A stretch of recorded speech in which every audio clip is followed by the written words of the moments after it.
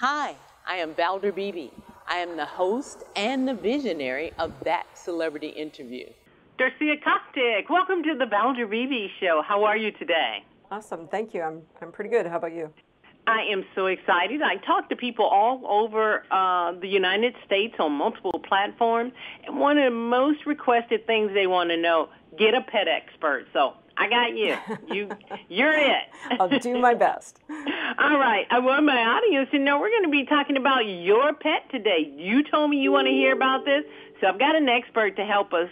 Let's start, Darcia, with, do most pet owners want easy to understand label ingredients in the food they're feeding their pets?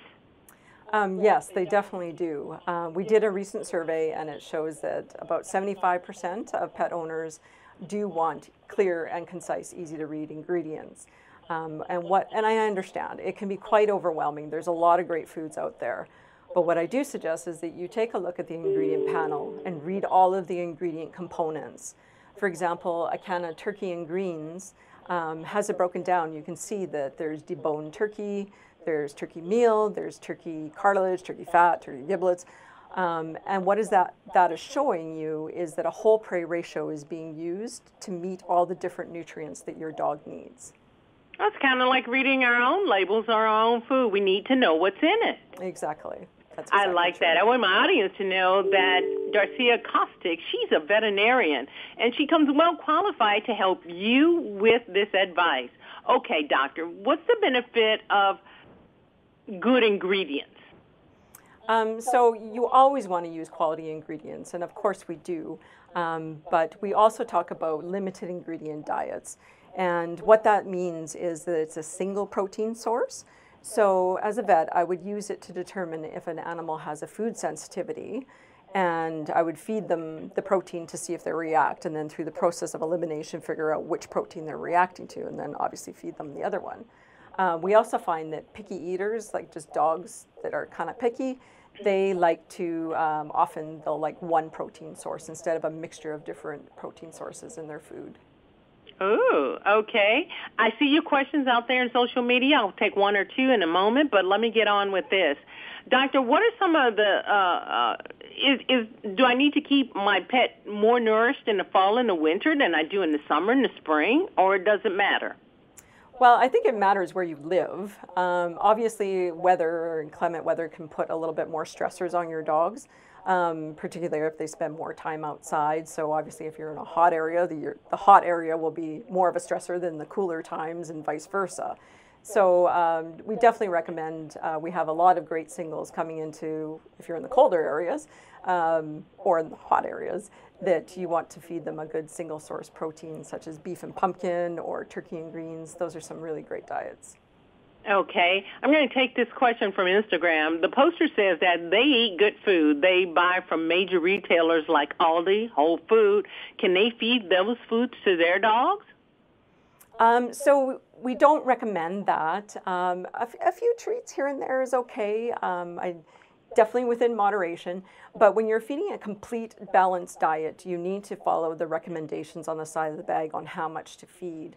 And you'll find that dogs will tend to want to eat more of our table scraps or whatever you want to call them. So then they won't be eating that complete balanced nutritious diet that what you're getting from your kibble. Okay. I know this is about food, but one of the posters wants to know about dogs' vaccination. She said after she got her dog vaccinated, their eating habits changed. They didn't want to eat as much. Are the two related? I've seen dogs like on the day that you vaccinate them that sometimes they'll get a little pouty and, maybe a little bit quieter and they may not want to eat that day, but it shouldn't continue. That would be something I would be concerned about, perhaps something else going on, and maybe they should see their personal vet about that. Dr. Darcia, this is my question. You seem to know a lot about animals. We know this is your profession. Do you have animals? Oh, yes. I have 2 cats, 2 dogs, and 2 teenagers. So, all right. Yes. I love people, 2 teenagers. I love that. But I love people who live what they preach, and that is telling us that validates and that authenticates who you are and the information you dispense. So thank you for that. If my audience wants to get more information about their pet, because that's a whole nother world, I think, where would you send them online? So they can go to acana.com to look up our different kinds of foods. As well, they can always give us a call on our customer care representative line if they have more questions. And I always, myself, welcome questions from pet lovers and their veterinarians. Dr. Darcia, you've been a wonderful guest for my audience and me, so thank you for being my guest on the Valder Beebe Show. Oh, thank you very much. Hi, I'm Valder Beebe. I host the Valder Beebe Show, broadcast on radio and television. And this is my phone pouch. My phone pouch is a great invention.